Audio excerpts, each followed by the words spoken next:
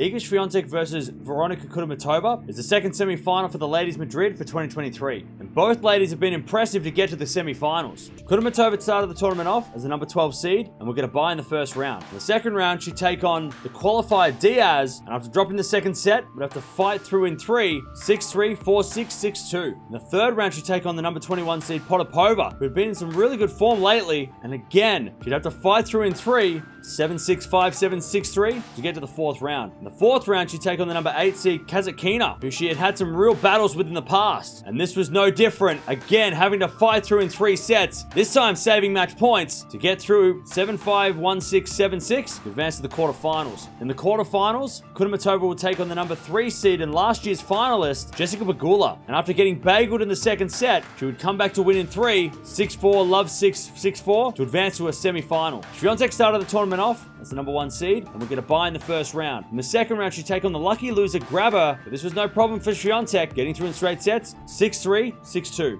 In the third round, she'd take on the number 28 seed Pera, but again, this was no problem for Swiatek, getting through in straights, 6-3, 6-2. In the fourth round, she'd take on the 16th seed Alexandrova, who had taken out Zhang in the previous round. And this is where the battle started, with Swiatek being up a set and a break, but Alexandrova coming back to force a third, with Swiatek eventually winning in 2.5 hours, 6-4, 6-7, 6-3 to advance to the quarterfinals. In the quarterfinals, Swiatek will take on the number 27 seed Martic, who'd just beaten Krejcikova along the way. This was by far the best win for Swiatek so far, getting through in just over an hour, 6-love, 6-3 to advance to the semi-finals. These two have played 3 times before, with the head-to-head being in favor of Swiatek 3-0, and all straight sets matches, none of them have been close. And it's also the first time they'll be playing on a clay court, so it's going to be even harder for Kudermetova to get this one. If Kudermetova's going to win this one, she can't give away sets like she did against Pegula. She just gave away the second set, played terrible. Pegula did play a little bit better in that second set to get the bagel, but Kudermetova can't do that for Swiatek, because if she does that,